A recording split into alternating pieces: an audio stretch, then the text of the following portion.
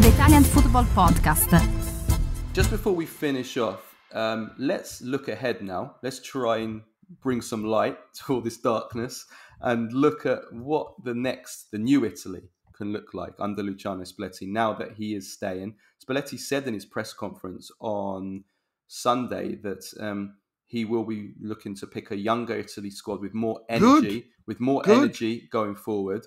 Fantastic. So what we will do, Nima, is let's go through first of all the Italy's Euro 2024 squad. I'm going to read through each player, very very simple, in or out, whether they should be part of the new Italy looking ahead to the 2026 World Cup, or they should be axed and it should be the end of them. So starting off with the three goalkeepers, Donnarumma, that's an easy one, in.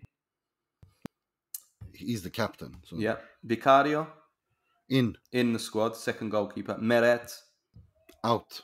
Carnesecchi or Di Gregorio. Yeah, agreed. Di Gregorio for me. Let's go through the defence now. Di Lorenzo, out.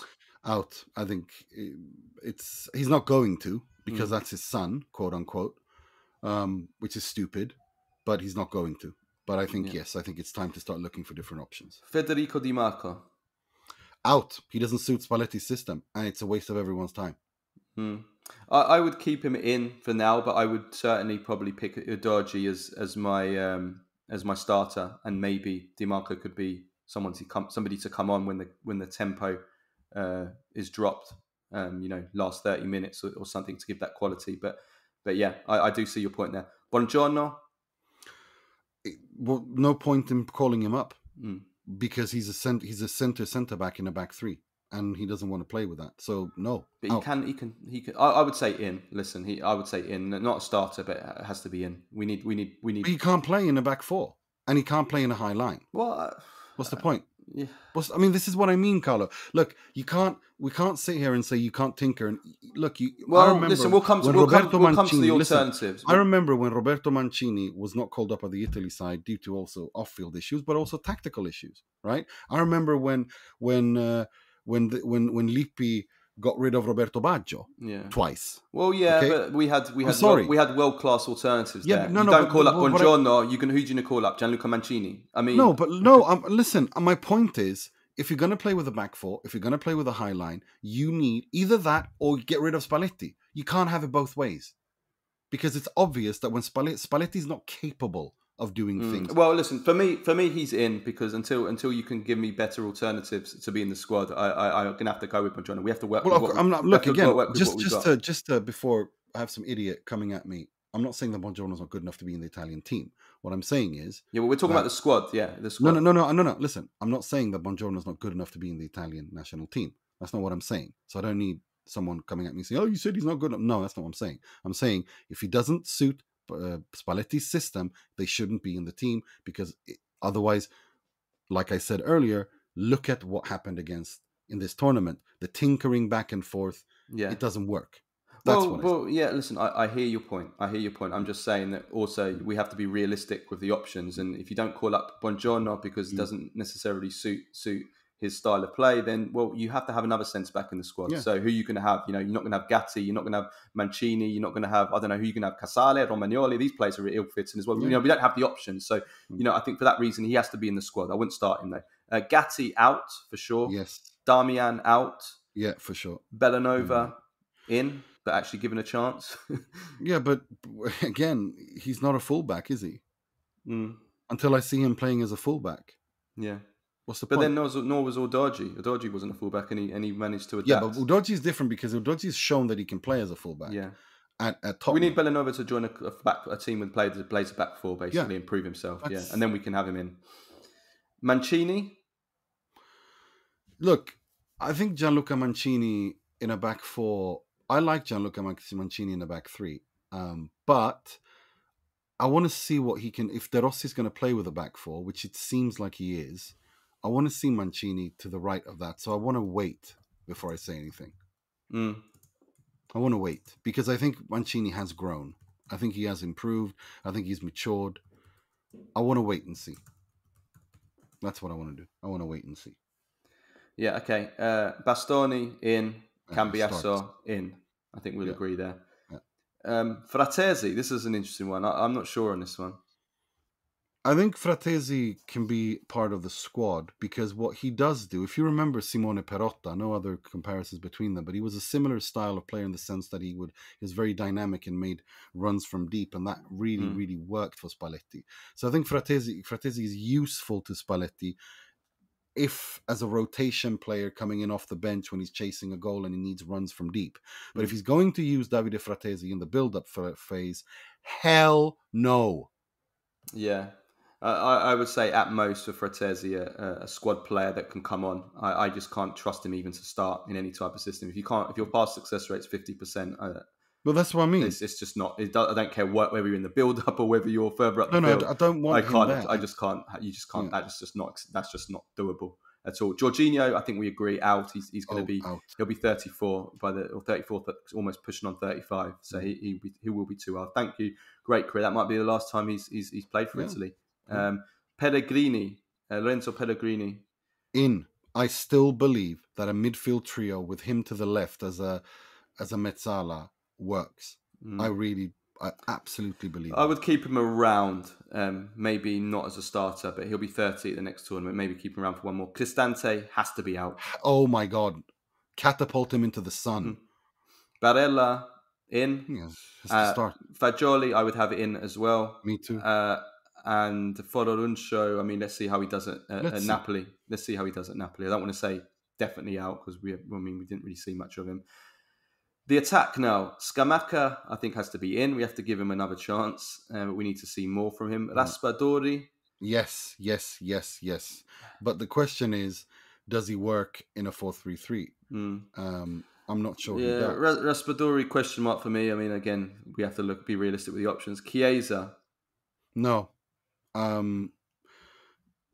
Unless he something magical happens and he starts performing at somewhat acceptable level. I would have Chiesa in for now, but I would have him as a sub player, someone to bring on for like 20 minutes. Again, we got to be realistic with our alternatives. Yeah, no, absolutely. We don't have anyone, but I think we need to find a different. We need to find some attackers basically, and we can't be starting with the same attackers that started in this tournament and expect different results because it's not going to happen. So I would keep Chiesa along, but as a backup. I don't know if you mentioned Calafiori, but we definitely... Calafiori, goes without saying. But I think goes without saying, Retegui, I think has to be out, No. Yeah, not based on what we've seen, and I think he was, just too limited. Yeah, he's just a box player. And Zaccagni, I want to say well done to him. I thought he did well with the scraps he did. I think he should be in the squad if he delivers. He's 29 years old. He'll be 31 at the next tournament. I think he will be past his best then. So I'm going to say no. We need to think how old they're going to be at the next tournament. And El Shaarawy definitely out, definitely. Okay, so that's the players that are there. In terms of players who didn't go to the Euros, who need to be part of the group going forward, I've got a list here. I'll read them out, and then you just tell me if there's any you would add to or any you would disagree with. So, De Gregorio's third goalkeeper, as we said, Udogie as one of the left backs. I would make him the left back starter going forward. Scalvini is one of the centre backs, assuming he recovers okay. Fingers crossed from the ACL. Tonali will be a pillar of the centre midfield. Huge miss from this tournament. We said it at the time. I think we were doomed as soon as he was ruled out of the tournament way back at the start. And I want him back in the Serie A. Bring him back for the Premier League. Locatelli brought back in the squad. I'm hoping that Thiago Motta can resurrect him. Back in the squad, Locatelli. And then in the attack, again, we're really struggling for attackers coming through. So there's not much we can do here. But I'm hoping, again, Gnonto, potentially, if he gets a move from Leeds, from the Championship and develops, at least he's the style of player that, you're saying about what suits the Spalletti style. I'm thinking that he is that kind of player. Are there anybody else that you would... I'm looking at youth. I really believe in Michael Kayode. I really believe in him. I think he has a huge future ahead of him, and I think he could be the starting right back for Italy in a back four for a long time. You know my love for Samuele Ricci. That's not new. Parisi, I hope, starts playing football properly now, and I don't know what they're going to do now, because Parisi, now that Palladino's talked about playing with a back three, taking over at Fiorentina. So either you play Parisi as a wing back. We know that he works as a full back. But regardless, I want Parisi. I want Parisi in some place where he can play. I want Baldanzi to start being integrated into Roma and playing regularly. Ruggeri, I think, has done really well at Atalanta. No, I do. I look at that squad and I see, Kayode, Bastoni, Calafiori, Udogi, Donnarumma is a good place to start. Yeah, Kayode, I want to see him develop more technically, but physically, I think he's got the attributes definitely to play the kind of Spalletti kind of, And then I look at to bring more intensity. But I want to see him more technically. He's been a little bit limited from what I've seen of him technically, but we'll see how he develops. And I look at the midfield: Barella, Tonali, Pellegrini, or Barella, Fagioli, Ricci. Well, let's Tonali. talk. What would be a possible 11 at the 2026 World Cup? Donnarumma, if we're going to go with a 4-3-3/4-2-3-1, which is, we know that's what Spalletti wants to play. No, we need to do that. We need to scrap all this nonsense. Yeah, Donnarumma in goal. Then, if Bellanova can develop, Kayode or Bellanova at right back, Udogi at left back. Yeah. Then the centre backs, Calafiori and Bastoni, but then Scalvini is a kind of an alternative option as well there, hopefully, if he can. And then the midfield, I think Barella and Tonali definitely to start. And then we kind of need to find a kind of a regista. Yeah. We need someone to emerge as a top regista. Yeah, that's what we need. So we hope that maybe Fagioli, Ricci can develop. Or you can play, because Barella's a tuttocampista, or you can play Tonali there, or Barella as a regista, and then you have Tonali and Pellegrini. I mean, you've got options. I'm not worried about this. The attack is going to be the problem again, and right now we basically we basically need players to emerge, players that we haven't mentioned, players that are not there yet. Gnonto, I still want to hold on to some hope with Gnonto, but it really develops on where he needs to join a team that plays a 4-3-3.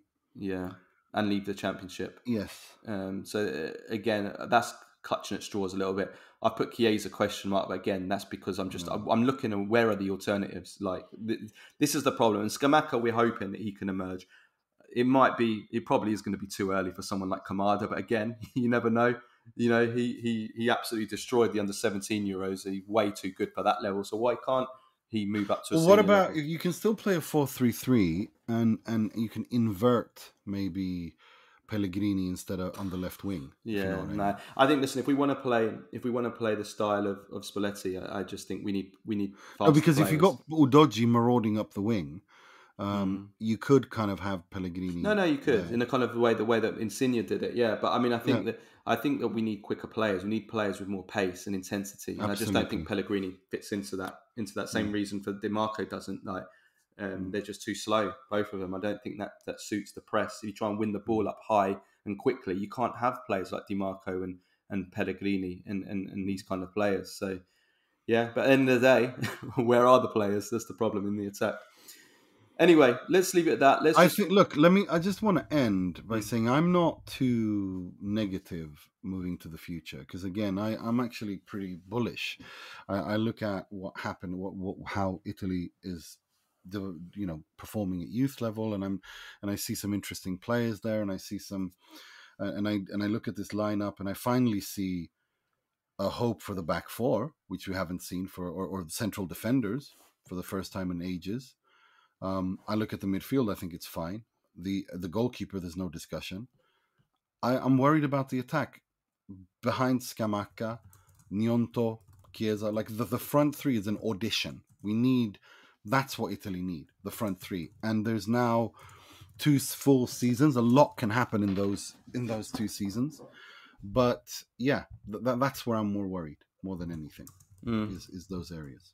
But I'm not worried. I think that'll be fine. I think the most important thing now is this. Like I said, and I keep repeating it, Spalletti has to, if you're going to stick with him, which you've decided that you're going to, you have to give him the mandate to pick and build what he wants, how he wants, irrespective of who he excludes.